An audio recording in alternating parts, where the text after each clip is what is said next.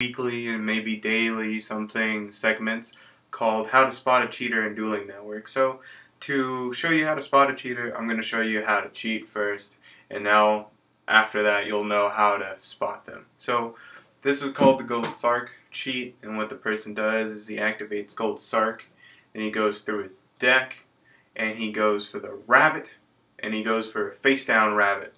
And by doing that, he has sparked your attention. You're going to tell him you can't play cards face down and you're removed from play by using Gold Sarc, so he's going to go, damn, you're right, and he's going to add it to his hand. And Dueling Network, being the bitch it is going to auto shuffle his hand for him.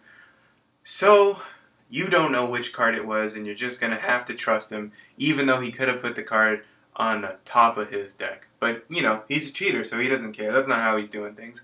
And then he's going to give you the Effect Veiler. He's going to let you know he's got Effect Veiler, which I guess would be an okay banish, but it's not as good as the rabbit. So now he has first turn Lagia, all because he cheated, and because you didn't know how to spot the cheat. Now you do. This has been Michael from EAK Crew Productions. Subscribe. I'll have more videos of this sort later. Yeah.